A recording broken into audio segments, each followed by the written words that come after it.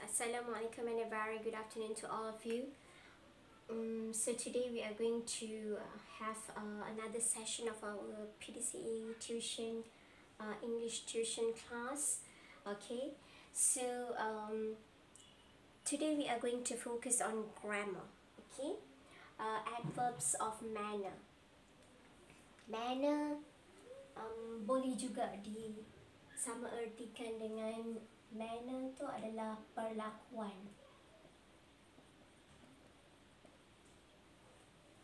atau activity.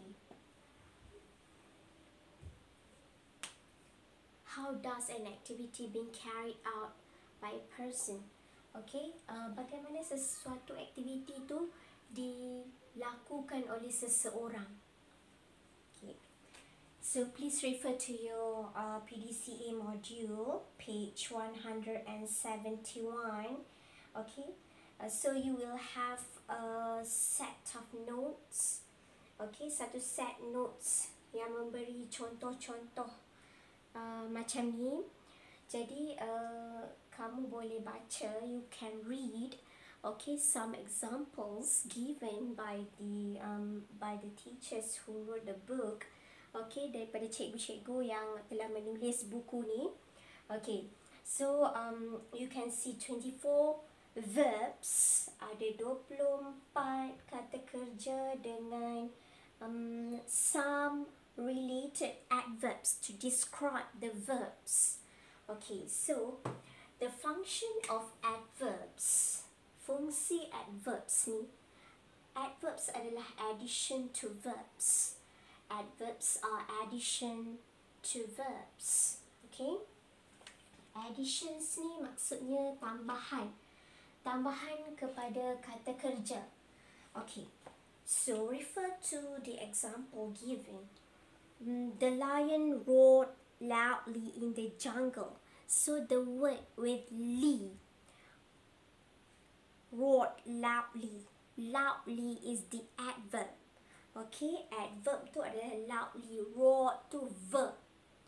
Kalau tak ada loudly, ayat tu still betul. Okay, the sentence is still correct. The lion roared in the jungle.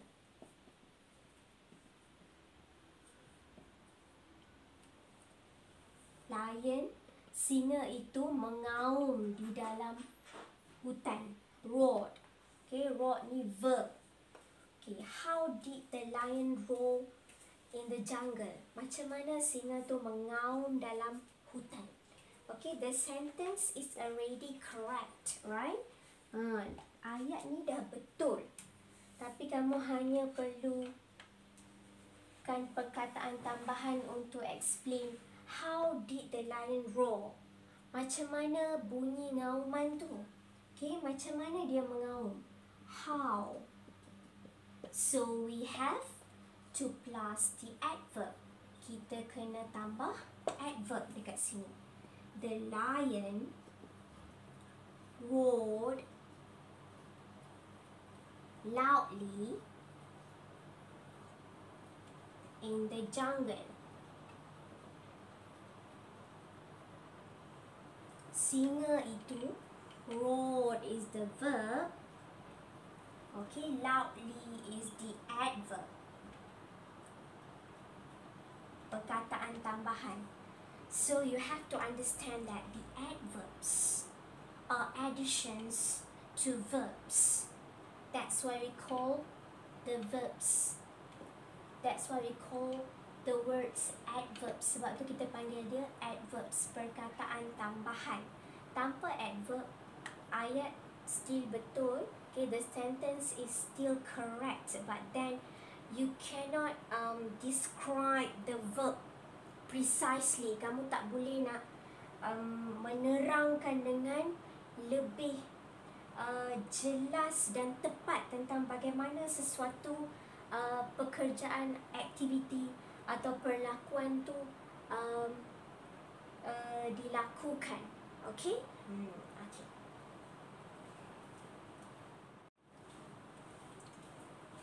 Alright, so let's look at some examples here. So we are going to use the verb and the adverb to get to know more about adverbs and the functions. So when you use the verb and you want to further explain how does a person carry out the activity, for example, the activity here is speak. Okay, aktiviti yang dilakukan oleh seorang tu speak. Speak tu berkata-kata. Okay, how does a person speak at that moment? Bagaimana seorang tu bercakap pada masa itu? Adakah dia bercakap dengan lembut? Okay, bercakap dengan lembut. Verb. So the adverb is softly. Speak softly. Speak politely. Dengan sopan. Speak clearly. Dengan jelas. So can you see?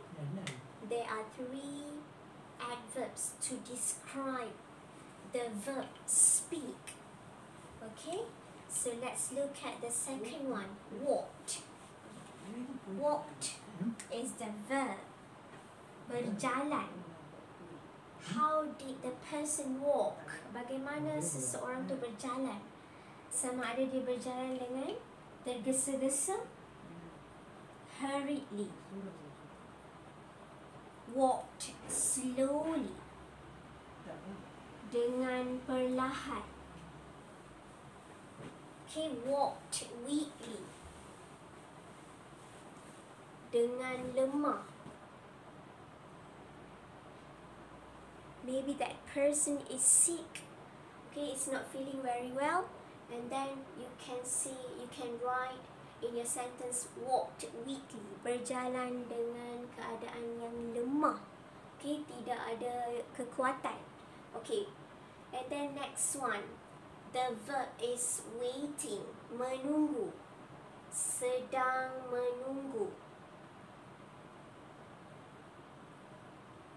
How did the person wait? Bagaimana seorang tu menunggu? Adakah dia menunggu dengan sabar? Patiently.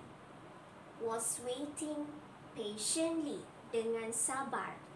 Was waiting eagerly, dengan tidak sabar-sabar. Okay?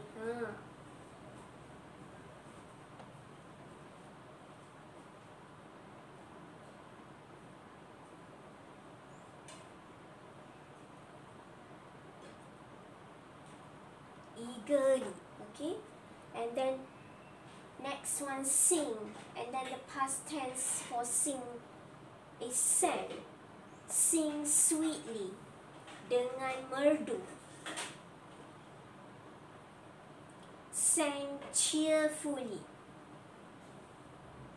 dengan cheerfully maksudnya dengan gembira, dengan ceria.